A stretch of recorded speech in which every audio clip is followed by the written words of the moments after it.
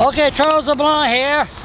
We're in the ball field. We're Saturday afternoon. There was a pursuit from the Fredericton Police Force with a drunk driver.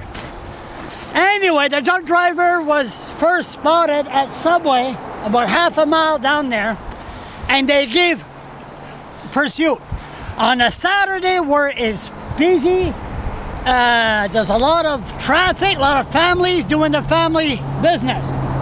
Now what happened, they give pursuit, and there was a rollover, the SUV rollover in this area. Look, you can look around and look at this. It shows you how, oh, maybe the guy's was this brand new, $24, size 12 kids. Huh, hey, get a close up. Come on closer. So anyway, so there could have been a kid involved, who knows. But what I'm saying is this, down the States it happens all the time.